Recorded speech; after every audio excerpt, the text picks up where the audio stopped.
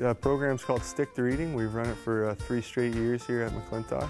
It's just a reading incentive competition where kids in 6th grade compete against each other to see who can read the most minutes, and top 15 readers get to play in a ball hockey game with and against members of the Charlotte Checkers.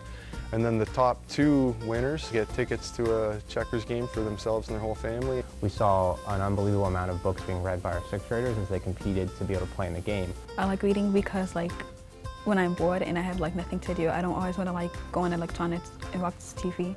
So I want to do something that makes me happy. I reached out to McClintock a couple years ago, and they were more than supportive and really welcomed having the program at their school. I think it's been really neat because the kids connect with them because they seem like everyday guys. They don't seem like they're up on a pedestal. I mean, they're very humble guys. They come in, they sit with the kids, they talk with the kids. They do it for the right reason. Knowing somebody who can kind of connect to me, and he's an avid reader himself, it's really cool because I have a kind of a model to live up to.